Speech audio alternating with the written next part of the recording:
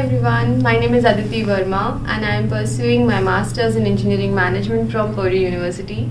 The MEM program is not really like a typical Masters or MS program where you have thesis involved.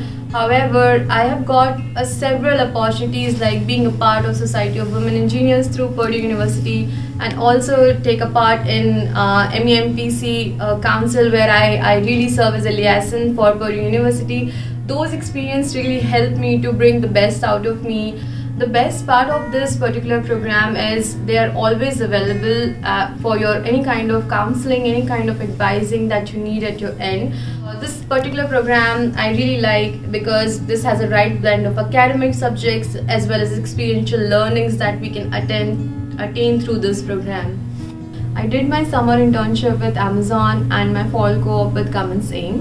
While I worked with Amazon, I was able to implement my past technical skills and also what I learned through an academics here about the management subjects I was able to implement in those 3 months of internship.